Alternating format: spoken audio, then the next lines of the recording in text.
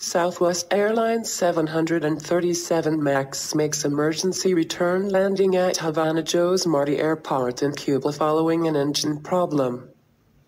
All passengers and crew evacuated the aircraft on the taxiway. Injuries reported.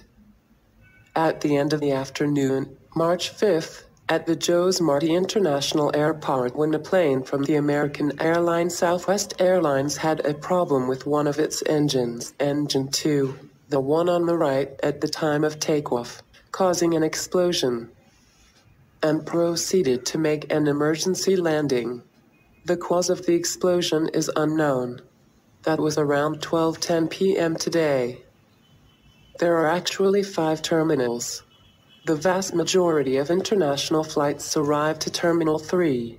However, the following American airlines don't have their flights currently arriving to Terminal